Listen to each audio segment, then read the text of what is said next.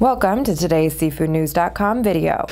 Domestic shrimp landings out of the Gulf of Mexico for the month of December were released this week and showed yet another decline in landings compared to historical averages. The Gulf produced about 5.8 million pounds of shrimp in December. This was about 3.5 million pounds short of last December's catch and a full 25% below the 5-year average for the fishery. In the month of December, the story is the same for the Gulf's full-year harvest. 93.8 million pounds of shrimp were landed, a figure that is over 27% below the average of landings compared to the prior 16 years.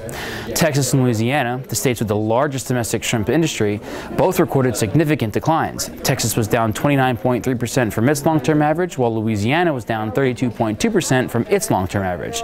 This shortage of domestic wild-caught shrimp out of the Gulf has pinched inventories and pushed up prices in wholesale markets since the summer, according to Urner Barry.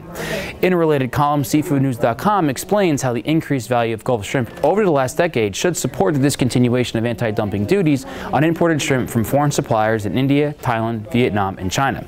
You can gain access to a dynamic database of Gulf of Mexico shrimp production figures and quotations, in addition to premium seafoodnews.com content with a subscription to Urner Barry's Comtel.